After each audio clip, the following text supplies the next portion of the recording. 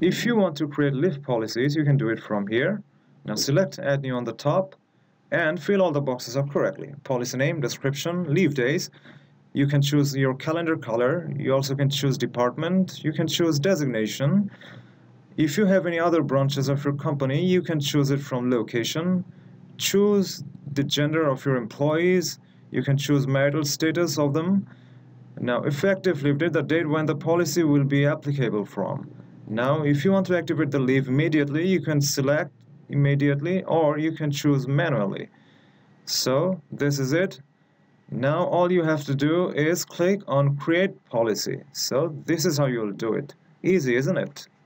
To create leave entitlement, go to the leave option and select leave entitlements, and now select add new on the top.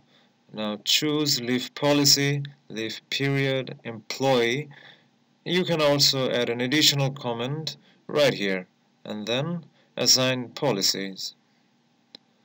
So this is how you can create a leave entitlement. If you want to create a leave entitlement for multiple employee, you can do it like this way.